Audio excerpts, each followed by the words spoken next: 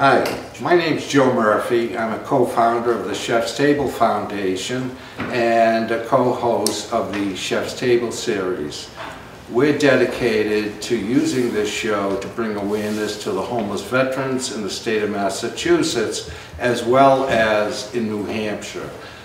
We've been just invited into 2 cities and 3 towns, and we've been told that there's a lot more interest. So we're offering the homeless in transition veterans a culinary school education. So having said that, I want to thank our chef of the night. Should I call you chef or officer? You just call me Hey You. Oh, Hey You. Our chef is actually a Boston police officer, and he competes I don't know how many times a year. You travel to competitions with your wife, Ginny? Yeah, we do about 10 a year. 10 a year. And he's actually won a national award for against the good old boys from down south and everybody that competes for your pork butt. Is that correct? Yeah, we won, in 2014, we won one of the New Hampshire State Championships, which allowed us to go down to Lynchburg, Tennessee at the Jack Daniels Distillery. They run the World Championship down there. So there were 72 national teams, 20 international teams competing in the 4 categories and like 3 ancillary. We were lucky enough to win first place with a perfect score in pork shoulder. So we're pork shoulder world champions in 2014. Wow, that's great.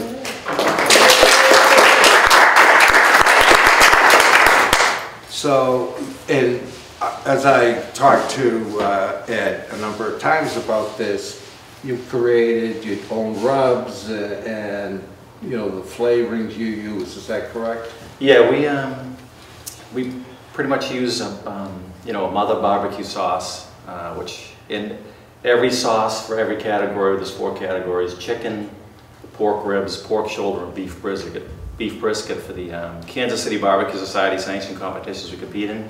So we have the mother sauce, which I'll show you in a little bit, but that's all our sauces are based off that. We'll add different ingredients into it. Sometimes it'll be sweeter. Ribs tend to be sweeter. The judges like sweet ribs, so so we'll change it around, take some ingredients out, maybe add some more in. Good. The competition, there's a lot more exactness and how you serve it to them, I'm sure, on flavors and the cuts of meat and certain, I guess I would say, types. For instance, a particular producer of a rib, I don't want to name any particular company, but in competition you look for certain producers of butts, ribs. Is that right? Right. It's half the battle is to getting quality meats. You get as good a meat as you can. We'll, for chicken, we'll use regular supermarket chicken. Right.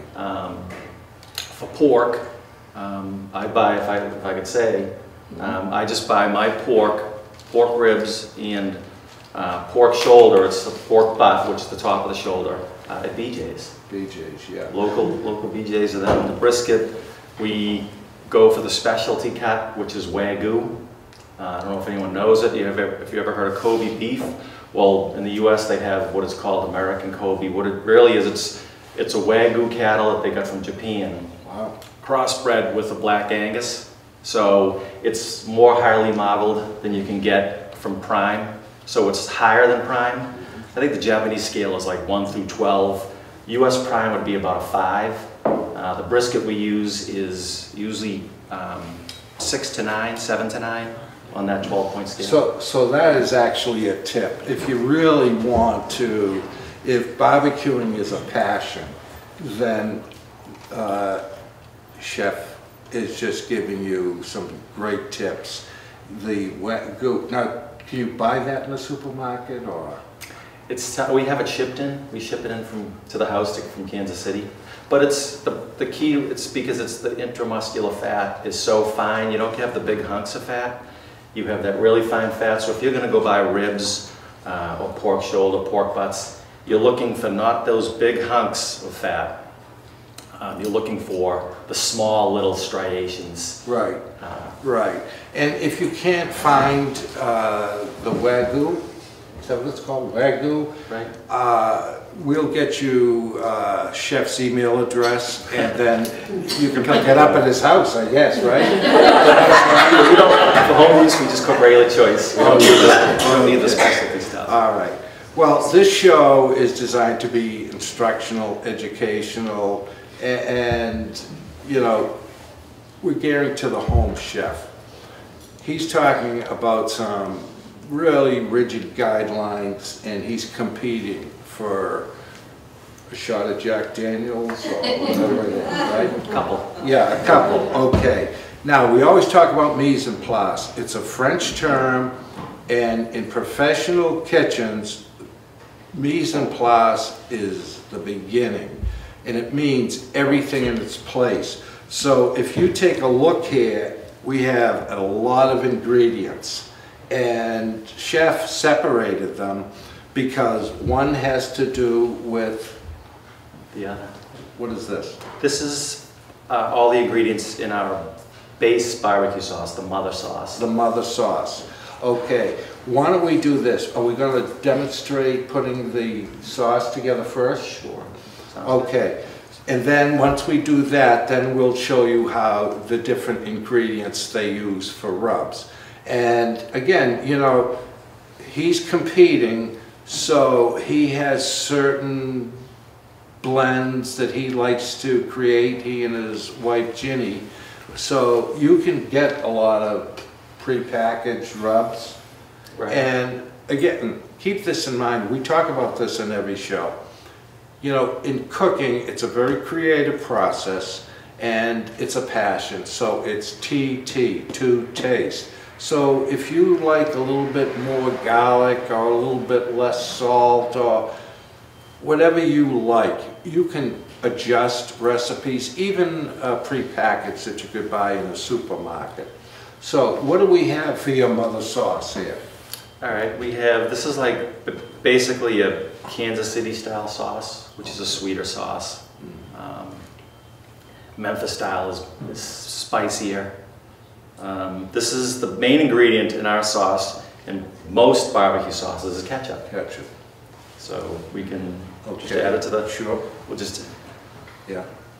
And again, you know, if you want specific recipe, then that's fine. It looks like about 1.5 cups here of Yeah. ketchup. and I can, you know, send it to you for the website. Oh, excellent. Excellent. We have, so ketchup, I believe it was about 1.5 cups. Yeah. I think this makes maybe 2 1/4 cups. I would assume, by looking at it, it's probably 1/4 cup of molasses. And that's the dark molasses. Yep. Okay. Now, if you want to pre-make a big batch of this, is that something you could keep in the refrigerator? There's not going to be any preservatives or anything like so that. normally it maybe 10 days in the fridge, I would say. Probably longer. I mean, most of these ingredients sit in your shelves or sit in your fridge for months on end. Right. But I think that, you know, safety-wise, they say, you know, 10 days to 2 weeks, but, you know, we keep it several weeks in our fridge. Okay. We usually make bigger batches than this. Yeah. This is just so if someone wanted to make it. You're eating barbecue a lot, then, is what you're saying. Well, I never get tired of it. My family does. So when we all show up, then you got plenty of sauce, right? I do. All right, good. All right, so what's the next ingredient? It's dark brown sugar. Very good. So we like it. This has that extra molasses, so it's like another batch of molasses and sugar. It looks like about 1/4 cup. Yeah. Okay, I'll take those from you so you get them out of your way. And then what else is next? This is maple syrup. Oh, okay. And we tend to use this if we want something sweeter. Yeah, We usually don't. We used to add honey. We like like the maple syrup. You get the sweeter flavor. The honey's really distinctive. Yeah. So Chef just gave you a great tip. If you want to start making your own sauce, then, you know, he's obviously tested many recipes, and he leans towards the maple syrup. Yeah, we like it. We both, me and my wife, like the maple syrup. Okay, test. great. We have regular just mustard, yellow mustard. Oh, okay. That looks like a tablespoon. I think it was a Tablespoon little and more. a half. That was probably, that might have been another Yeah, 3 tablespoons we too. can give them that recipe, Right. so I'm just eyeballing it. I was trying to remember all the specific amounts, but I think we have like, a lot of times we'll bump this sauce up in competition with 21 ingredients. Wow. And it's hard to remember the exact amount. See, my wife would know it because she makes it all the time. She makes all the sauces and all the rubs for competition. Wow. Which is a great thing for a husband and wife team. So this is, by smelling it, apple cider vinegar. Oh, I prefer, the judges love sweet sauce. I prefer spicy tangy. Yeah. So for home use, that's what I'll go for. Yes. Worcestershire sauce. okay. Excellent. Now, again, remember, if there are certain ingredients that, you know, that you like, as Chef That was about just a told tablespoon. you, just adjust as you go along. And as you're mixing, you can always do a quick taste test. You know, you can say, gee, I'd like a little bit more of that maple syrup or a little bit less. So do it to your own palate. And that's what we did. We just made sauces and rubs over and over and over again. Right. To come up with what we like the best. Wow. Okay, so what's next? We'll move along here. This is soy sauce. Okay. Now, in using soy sauce, I like the light soy sauce with the less sodium. To me, the flavor, just the regular soy sauce, it's just too dense. I like that lighter flavor. And it is your sodium also, so, you know, again, to taste. All right, what's next? Our old standby Heinz 57 sauce. This is probably a teaspoon maybe? Yeah.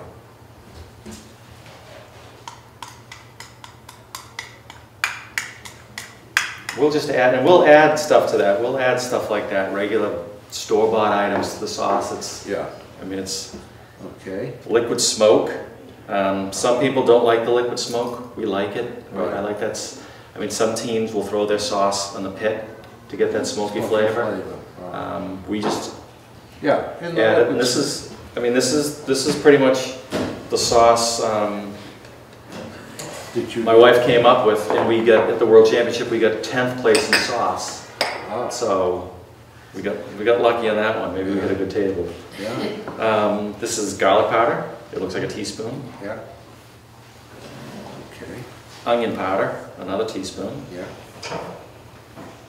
Kosher salt. You know, I talk about salt quite a bit on the show, and I'm glad that Chef just talked about kosher salt. It's because the crystals are much larger than your regular table salt.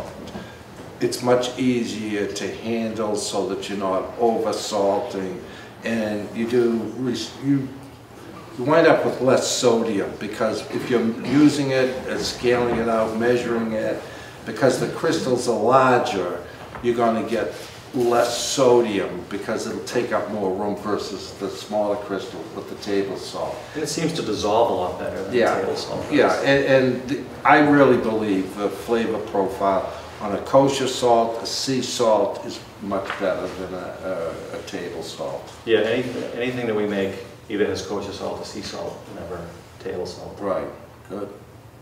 Boy, you're really shutting up there, huh? We got black pepper. Yeah, that of course. Yep.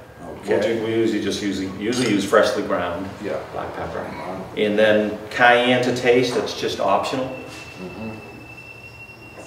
You like that little bit of extra heat. I like the yes? kick. Yeah. Yeah, okay. I like it nice and spicy. Okay, so you pull that all together. Yeah. And you heat it up. Yep, we heat it to a simmer, usually like 10 minutes or so. Right. Let it cool down, Yeah. and then you can put it in a jar of, Mhm. you know, Tupperware type container and put it in the fridge. Yeah, I would think if you made this today, probably in 2 or 3 days, the flavors would really come together, and your sauce will be much nicer than just using it right away. Right, we always make our sauces for competition probably 3 days prior to using them. Okay, good. Everything gets better the next couple of days. Yeah, so that's a great tip Chef just gave you. You know, in competition, he'll make it 3 days in advance. And, you know, it's like that homemade soup or the beef stew, it's always better the next day. And I would think this is the same. Yeah, you can tell the difference. It gives the flavors a chance to kind of meld together. Okay, great. So that's your sauce. We're not going to cook it all, but we wanted to at least give you an idea of how we put together. And as he said, you know, this would probably be holed up for 10 days. We're coming into the barbecue season. And look, if you don't like your sauce and you try it 3 or 4 times, stop down at Ed's house. just find out what time he's eating, and even store-bought sauces, and you know you like something but it's not sweet enough, just to add. If you like honey, you can add honey, or add maple syrup, or add brown sugar to it. Brown sugar is always a great addition to a barbecue sauce. Okay, so Chef just gave you another tip, and I do want to ask you one other question. When I said we can come down to your house, you kind of danced away. Everyone's welcome. Oh, okay. Fine. Okay. You know, Officer Roach, he is such a great guy, and I had the chief, who's right under number 2, under the commissioner, come to speak at our local Rotary Club. And I didn't know this.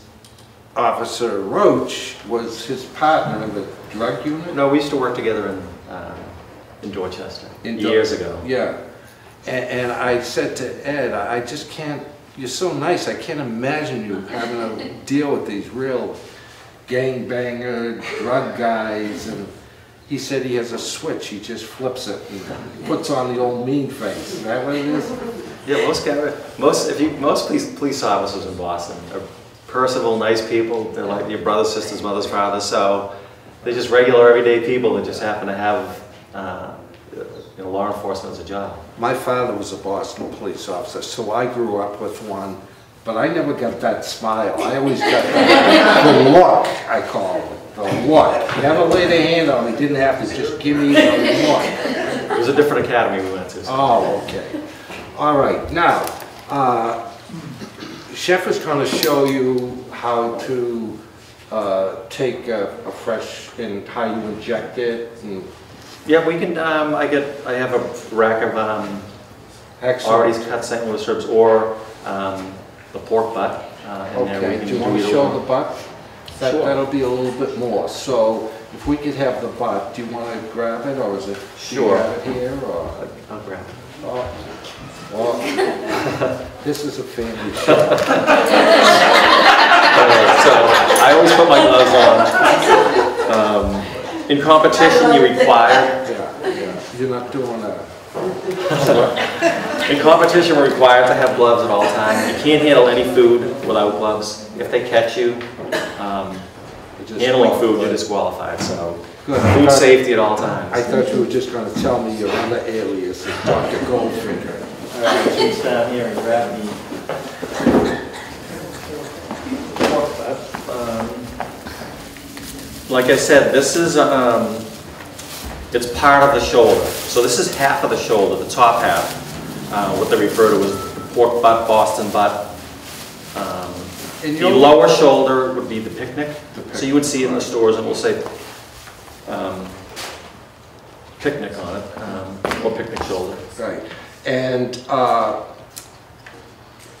say this quite a bit. I'll tell people I'm legally blind, so BJ's provided all the meats that we're cooking tonight. We're very grateful that they did, because we have an audience and we're going to feed them. So I was over at the meat case and Ed was working, so they said it's right here, and I grabbed the picnic because I didn't read the label. I couldn't see the label, so we had to go back into the store, return them, And if you are looking for a pork butt, it's a better taste. Yep, the meat inside, it's more more fat in the muscle. You can see on camera. This is, compared to a picnic, there's a lot more fat going through this.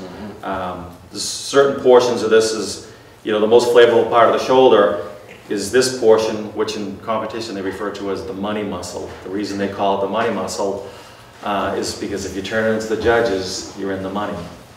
It's the most tender, most flavorful. You can see it's really dense striations of fat going through it as compared to the rest. Sometimes you'll see, and you can usually tell this section as opposed to the other end with the horn muscles, because you can see the bone. The bone is on the other side. This is a bone-in pork butt. But we turn these in sliced. We'll cut this off and slice these, and it will pretty much have the appearance of a pork tenderloin. Oh, wow. And the rest is pulled or chunked. Okay. Yeah, and I do want to mention, we talked about this a couple of days ago, the bone-in really adds a lot to the finished product flavor. Yeah, we don't know of any teams that do boneless. Right. They don't. In competition, we inject everything. Yeah. We only have one bite to impress the judges, so we pack as much flavor as we can into each bite. So we inject all our meats. Sometimes we put multiple rubs on it, different rubs. Wow. Well, if we could demonstrate the injection right now, because we're running down and time here. So, moving along. Well, and just quickly, this is the fat cap on the butt. Competition, we leave it on to protect it. Yeah.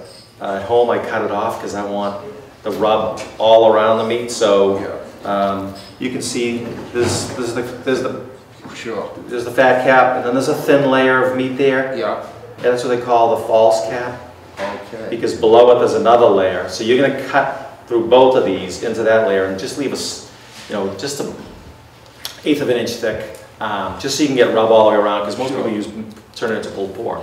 So the bark is the flavor. Yeah. The bark is just the crust formed from the rub and the interaction with the moisture in the meat. So Chef just gave you a great tip that, repeat it, I can't remember what you just said. So yeah, you just want bark all the way around because the seasoning is flavor. Yeah. And the bark is the rub. The bark is the rub. It's just, that's what they refer to it when it turns into that crusty goodness that forms on it after it's been, you know, slow smoked for hours.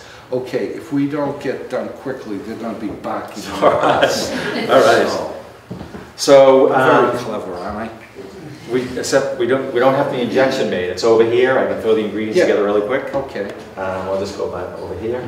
Yeah. So, anyways, I guess you can get this in a specialty store, or you can get it in some supermarkets. Some form of a they call them marinade injectors. Yeah. You can buy these in supermarkets. Okay. This was like at a sporting goods store. Wow. So yeah, you can get them. It's, you know, anywhere they have like camping stuff or in supermarkets where the utensils are. Some of them are, you know, might have plastic needles on them, but we'll just do this real quickly. I probably won't be able to put the whole thing in, but this usually, I think the 7 ingredients here. The main ingredient is white grape juice. I was just going to ask you. It looked like almost looked like a ginger ale, but I can understand. And then we use peach nectar. Wow. Because peach and pork, I guess I can just put this down here. I love that. I love peach. We have cider vinegar. It's going to be down here. This 7 ingredients total.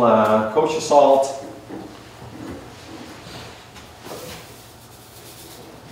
Worcestershire. We'll have these recipes for you on chefstablesseries.tv, and you can get these recipes. Yes. And it's, you know, again, you can adjust, so don't stop. We're running out of time. So, and we have onion powder and garlic salt. So you would just mix these up. You don't have to mix them up that good. What you would do, you just draw the syringe back. Just pretend you're like a veterinarian. And you would just inject into the meat. So we usually inject right into the mighty muscle. You just push it right in there. And you'll know, you can see slightly it will start to expand. Yeah. Some of the injection will come out, so I'll just hold my finger there for a second. Yeah. See how it expands. Pull it out and hold it there. It should stay in. These pork butts will hold 2 cups of injection easily. Wow. That's a great tip. If you're curious how much to put in, the chef just told you it'll hold up to 2 cups of liquid. And I'm sure it keeps the meat moist, even though you have that bark, and it might look like it's burnt. Right. We have an optional ingredient on this, is MSG. And MSG is just, it enhances the flavor of what's already in there. What they call it, umami. Yeah. It's like that the 5th taste or whatever it is. Because most of the time when you taste barbecue, you're really only tasting salt first. Yeah. Usually sweet second, and heat is the last thing that hits your tongue. And you can tell once you eat it over and over again. The first thing you get is the salt every time, and then the sweet right afterwards. Wow. So yeah, you could just. What I do is I just inject this all the way around. You can tell that this won't go all the way through. Yeah. What I do when I put it on the pit at home is leave that, because it's still a tiny layer of fat still on the bottom. Yeah. That's like a bowl, or it will hold that injection in there. What we do is we inject these 8 hours in advance. Wow. And then we'll put some seasoning on it, just a light amount, maybe sometimes moderate amount depending on the cut. Yeah. Brisket takes more. And then we'll wrap it in plastic wrap and put it in the fridge and let it sit for 8 hours. What happens is the meat draws the salt into it. Yeah. Well, initially the salt pulls the moisture out. Right. And you can see it looks like the meat's sweating. Right.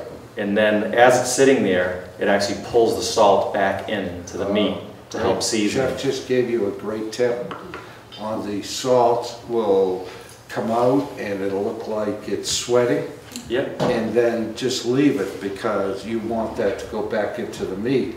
And I noticed, this is my own observation, with the vinegar, that's a pH which will probably break down some of any type of... Yeah, it will help break down the connective tissues and the collagen that's already in the meat. Yeah, so it's really worth using 2 cups so that you really have every area of the meat. Right, because the flavor only goes on the surface. Even with a bunch of rub on it, you're only going maybe a 1/4 inch into the surface. And you see this is a big hunk of meat. It's probably like 9 pounds. Yeah. Putting flavor, especially it's majority white grape juice and peach. So it's a really sweet, little bit of saltiness to it. It really adds a ton of flavor, and it complements the pork. And the cooking time on this, butts are a good sized chunk of meat. But when you're cooking, I'm sure if it's 10 pounds, when that's done, you're probably down to 7.5 pounds of meat.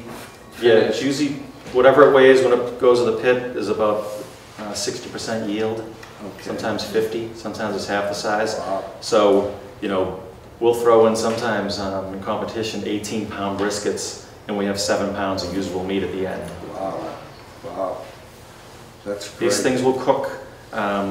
It's tough to do on a home grill or in the oven. It's easy to do ribs. Yeah. In competition, these cook because what we do is we foil it, add extra ingredients because we're trying to layer the flavors, so the judges get that one bite and say wow. So we braise this at the very end, which is just wrapping in foil, adding some ingredients, adding a little liquid, and it's just barbecue braising at the end. So it's kind of like throwing it in a crock pot. It's a similar thing. Yeah. Well, I'm guessing, when you're competing nationally, and when you first get started, because there's a lot of technique and technical information that you've been giving us, and did you hear people in the background saying, "Look at that dumb old Yankee"? How did that work?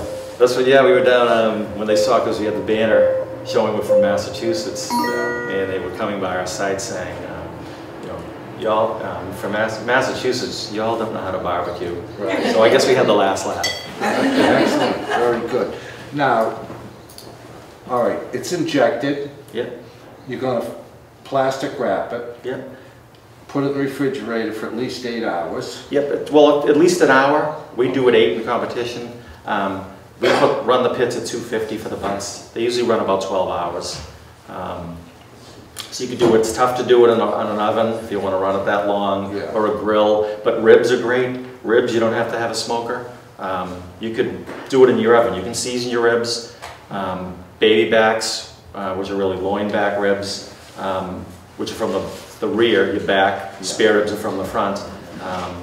You could 2 1/4 hours for baby backs, 2 1/2 hours of spare ribs, wrap them in foil for like an hour, throw some apple juice in there. After an hour, take them out, yeah. Throw some more rub on it, maybe some dark brown sugar, 30 minutes, take them out and sauce them, they should be done. Wow. Now, all right, 8 hours for competition, and I think I would want to do it for 8 hours, even for home use, because all that flavor is going in there. You got the pH working on the connective tissue to tenderize that. Then you put a rub on this? We put the rub on right after we inject it, and then right before it goes on the pit, take it out for like 45 minutes, let it kind of come up to warm up a little bit. Yeah. Put the rub back on, make sure you see that sweat again, yeah. And then it goes in the pit. Okay. Runs about 8 hours, and then we'll wrap in foil tightly. Yeah. And then we'll braise it for a couple hours. Wow. Run this to about 190 degrees. Until usually I'm so you really need a interrupting, thermometer. the chef just gave you a tip, but you're like a machine down here. There is so much information, and so you inject it, you put the rub on, and you let that set for the 8 hours. Yep, if you only have an hour, that's fine. If you have a half hour, so if you want to do it right before it goes to the pit, that's fine. Yeah, and then you put another rub on.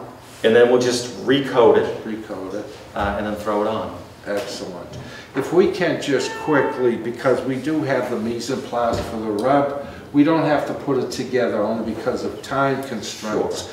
But if you could step over here and just talk to, you know, again, mise en place, there are 2, 4, 6, 8, 10, 12, should be 14. 14 different ingredients, and this is your dry rub. Yeah. So do you just want to top line it and mention what they are?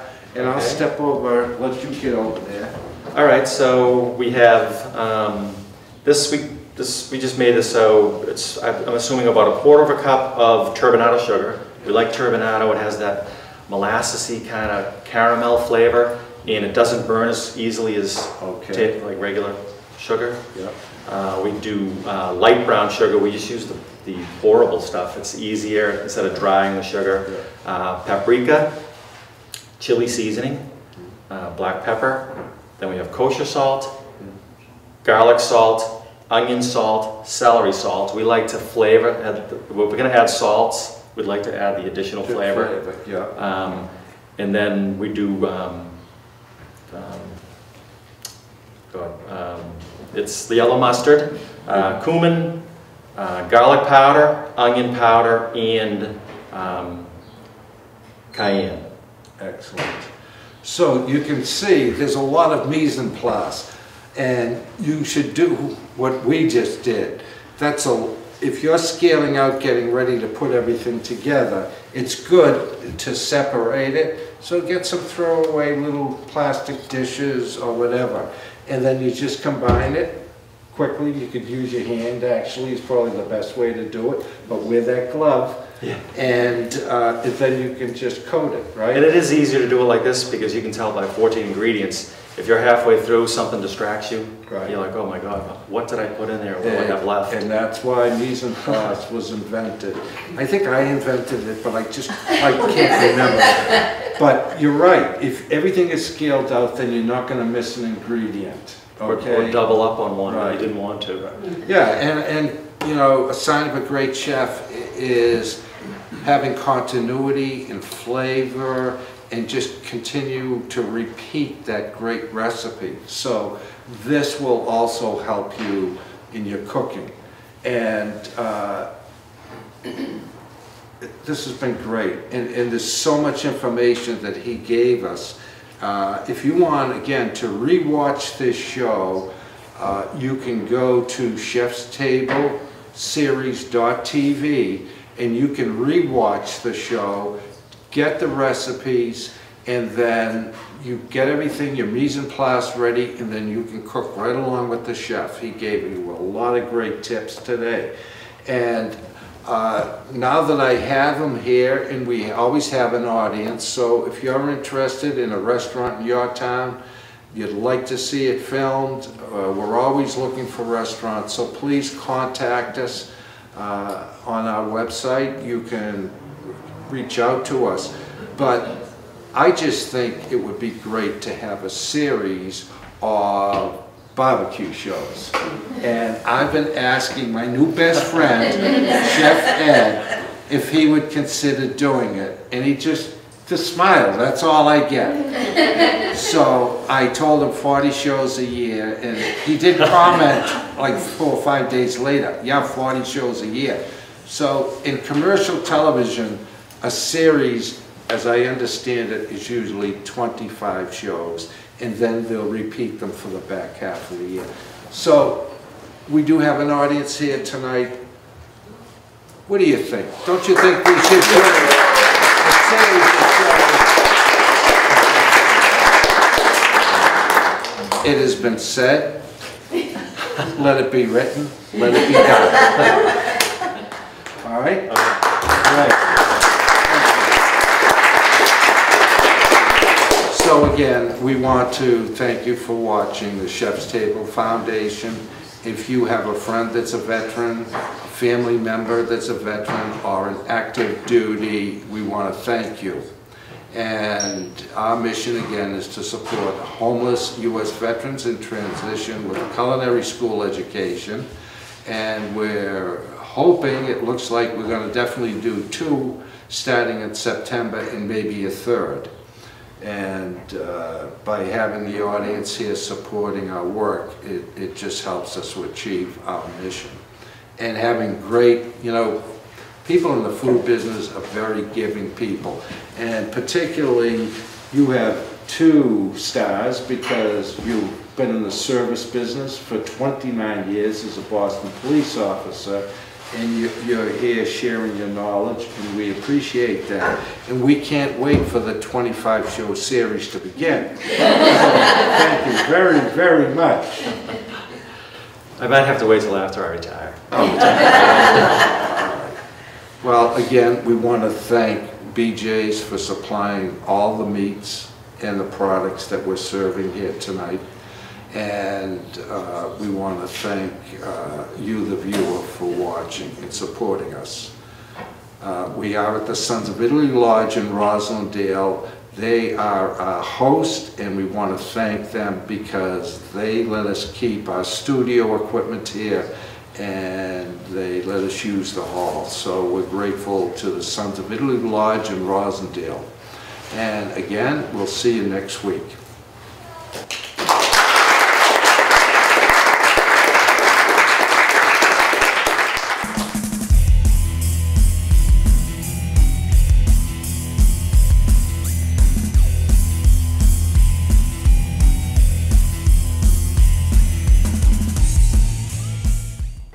Hey everyone, and welcome to the Craft Beer Pairing on the Chef's Table series. I'm Carol O'Connor. I am here with certified cicerone Kelsey Roth. So today on the show you saw Ed Roach, who is a Boston police officer, make St. Louis ribs with pulled pork. So I asked Kelsey to choose, I mean I'm sure there's tons of beer he can choose, but which one he prefers to pair with those meats. So I went with, this is Bone Shaker Brown Ale from Moat Mountain. Yeah. And, you know, it's got the reference right there for St. Louis ribs and bones. But, so it's a brown ale. And this is my favorite style of beer to pair with barbecue for a couple of reasons. One, it's got a really nice kind of toasty character to it. A little bit nutty and a little bit sweet as well. And those flavors just go so well with barbecue sauce, a little bit of you know, smoke from the grill. This has, you know, it's not super dark. It's got a nice kind of amber, kind of dark amber color. If you smell, it's got a nice kind of sweetness to it, almost like a caramel sweetness. But it's also not heavy. You know, it's got like a nice little it has a tang to it almost. Yep, I taste and this because of those light toasted roasty flavors, just go really well with like a nice seared meat, and the kind of light body is going to be really nice with the mac and cheese and the creamy coleslaw. Yeah, the mac and cheese is excellent. Another reason I went with this beer is that Moat Mountain, the brewery, is also a smokehouse. So they can actually go up there and they do their own barbecue as well. So if anybody's going to know how to do beer for barbecue, it's going to be these guys. These guys. Yeah. Perfect. Good choice. And the beer's delicious. They'll definitely go well with those meats. Yeah. He loves barbecue. So it was really good. I do too. Maybe a little too much. I love the mac and cheese. I don't eat meat, but this will definitely go well. Definitely. So everyone, this has been the Craft Beer Pairing on the Chef's Table series. I'm Carol O'Connor. And I'm Kelsey Roth, a proud supporter of the Chef's Table Foundation.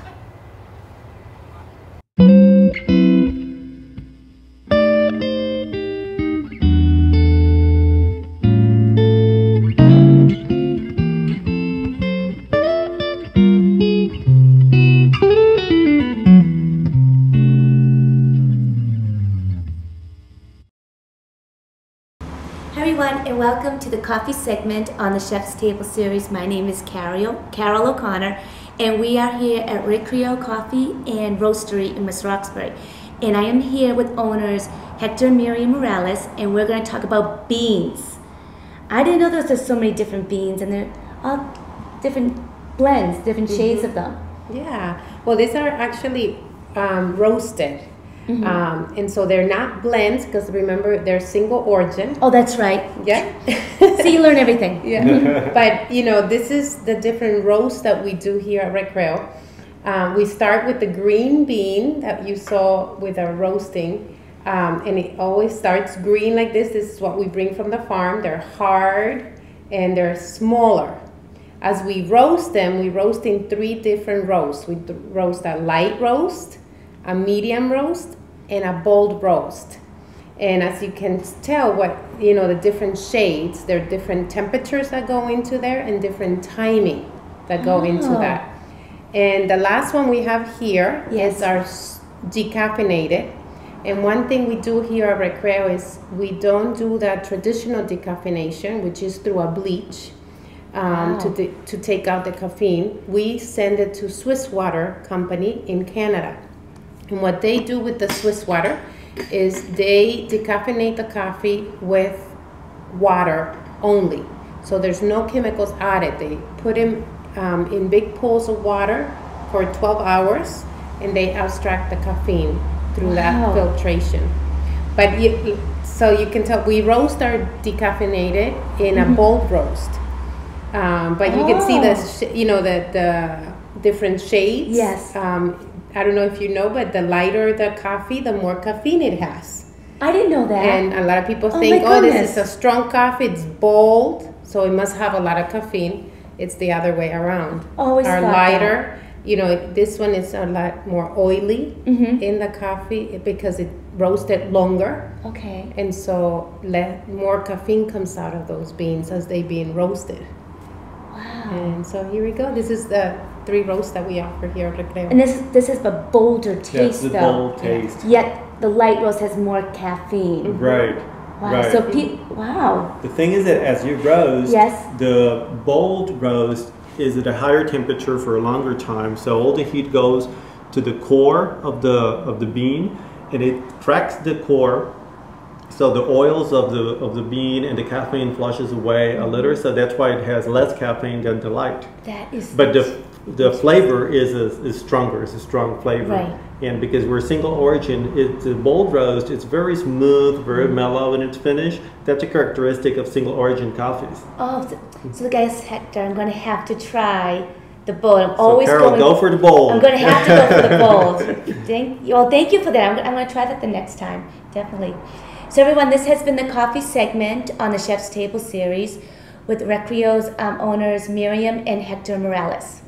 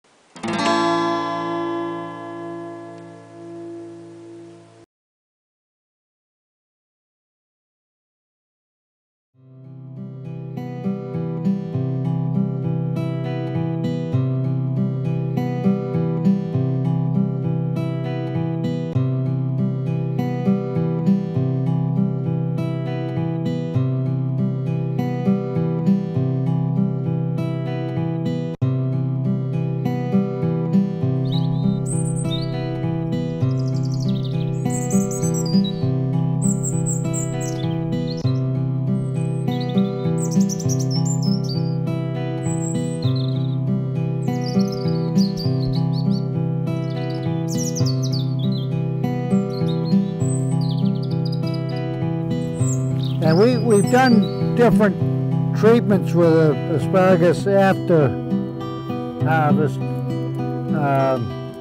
This is some of last year's. That's not asparagus, that's milkweed.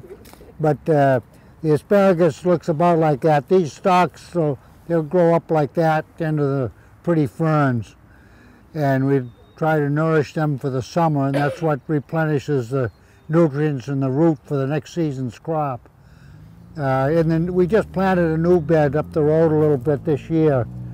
That's the third time I planted what I thought was going to be my last bed. And this year we put a drip irrigation line underground in with it. It's a little plastic tube. It's down about 6 inches in each row, and we can water it right in place without sprinklers or anything. And it's very important to have good growing conditions after the harvest, because that's when you're growing the next year's crop. So the irrigation we figure we'll be using mostly in July and August, when the harvest ended the middle of June. And it's very unlikely we'd have to irrigate during harvest, because it's a very deep-rooted plant. And it does like to be in a sandy soil. You can see this is kind of a dry field, and it's about perfect for asparagus. It doesn't like to have wet feet. Harvested in a year, in their prime season. Oh. For consumption. For consumption. Yeah, let me think about it. Probably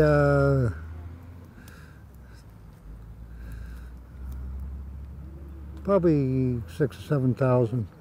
6,000 or 7,000. Wow. That's for the year. Yeah. So it's a lot of work. Yeah. In a very short period Right. of Yeah. time. We've always figured a pound. A pound of plant? You think that's overly optimistic? Well, I'd be happy if we did that. Yeah.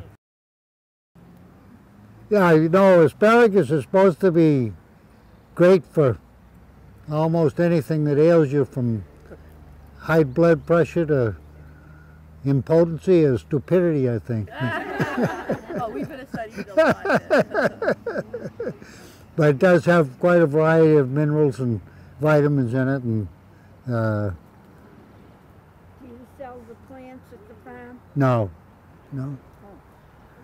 We buy our plants and we don't sell them. I meant to the public. Right.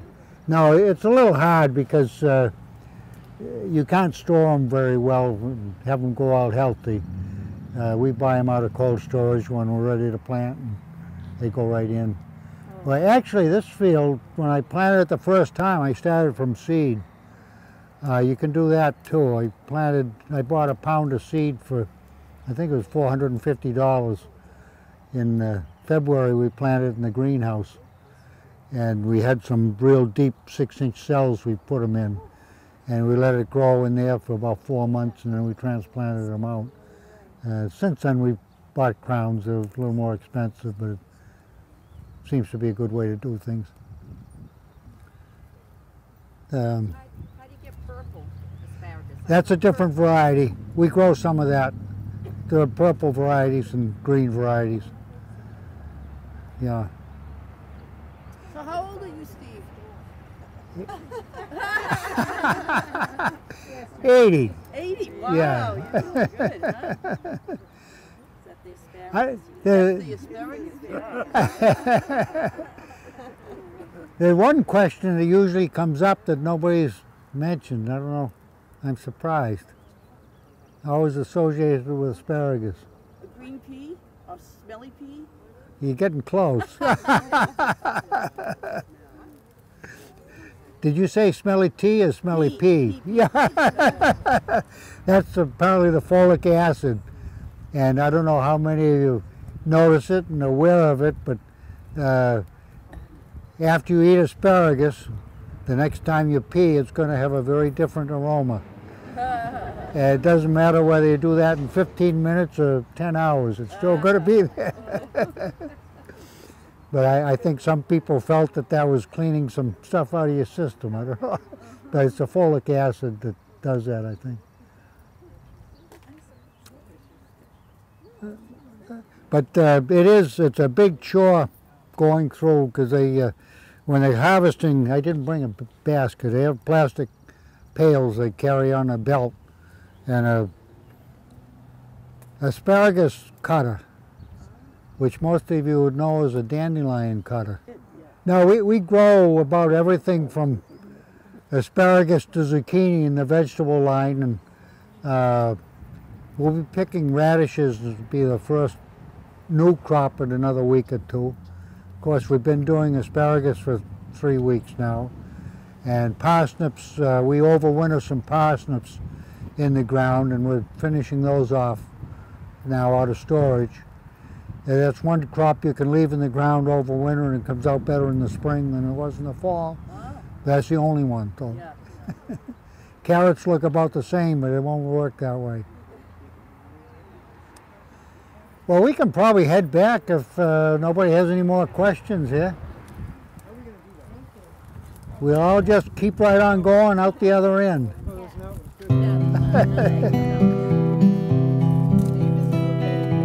Sure, oh yeah, you can, if anybody wants to, you can hunt down the road here and find a couple and snack on them raw. Now, I got a crew of really good workers. Yeah. They've been with me a long time. I'm trying to get it in my own mind.